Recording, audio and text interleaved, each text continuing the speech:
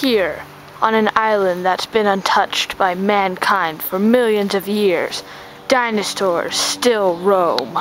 In this story, we'll be following one of the biggest carnivorous dinosaurs in the world, the Spinosaurus. This female Spinosaurus has lost her mate due to two Gigantosauruses. She is looking for a place to nest. Not because she's going to get a new mate, but because she's already carrying eggs. She has found a place. Half of it is in the sun, and the other half is in the shade of a ginormous ancient tree. She begins to dig, knowing that this place will be perfect. Her long, sharp claws make digging easy for her, and because of her brute strength. She needs this nest to be perfect, otherwise the eggs won't hatch that well. So she's digging. And digging. Making sure that it will be perfect for her hatchlings. And digging. The nest is now complete. She just inspects it a bit, making sure.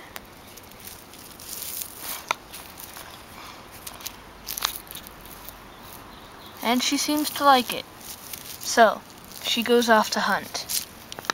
Nearby, the female finds a river, where she can drink and teach her young to hunt.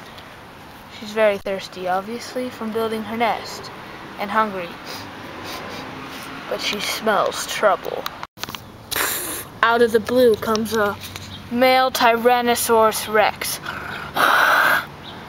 The female knows better than to mingle with him. This is his side of the river, and if he sees any other dinosaurs coming near, especially Spinosaurus, he won't mind attacking them. The female backs off, because she knows how dangerous male Tyrannosaurus Rexes can be. The male doesn't attack her, he's thirsty.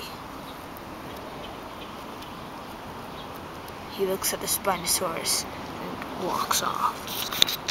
The female watches until he's out of sight. Then she goes back to drinking. She knows he'll be trouble for her young and her.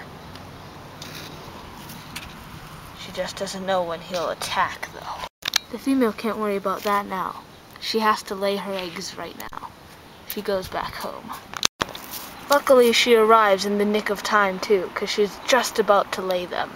So, she backs up, and she's about to lay her eggs. There's one. There's two.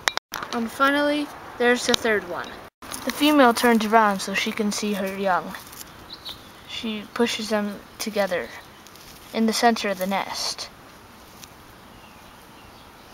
so they don't overheat or get too cold. She covers them up with dirt. This is going to be a big responsibility of hers, and she knows she's going to have to watch for predators, such as the male Tyrannosaurus Rex. He's been watching the female Spinosaurus ever since she's left the river, and he knows what baby Spinosauruses mean. Trouble. Once the female leaves the nest, he thinks, I'll have them in my jaws, and he walks off.